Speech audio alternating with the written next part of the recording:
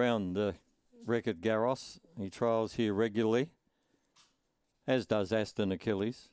Lights on, and the lure starting its run. Soon be ready. They're off, and Cool Your Jets away. Well, Wreck-It Garros got left 3 or 4 lengths at the start, and clear leader is Cool Your Jets out by 2 or 3 lengths. Aston Achilles is trying to work around the outside. Wreck-It Garros got on the heels.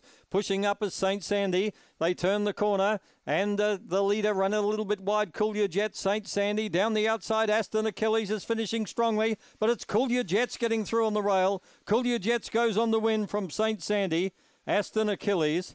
And they're followed further back on the field then. Not far away was Corborn Chew. Wreck-It Garros got on the heels coming off the back and has finished out the back with Bella Blitz. 22.77, and Cool Your Jets makes it 2 in a row. Number 1, second to 4, St. Sandy. Third to 8, Aston Achilles. And fourth about to come up, number 7, was finishing on 2, Corborn Chew. 3/4 of a length, the winning margin by a neck. 22.77.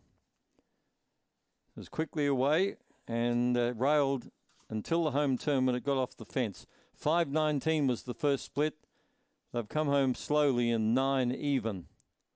So that's why a couple of them were gaining ground late.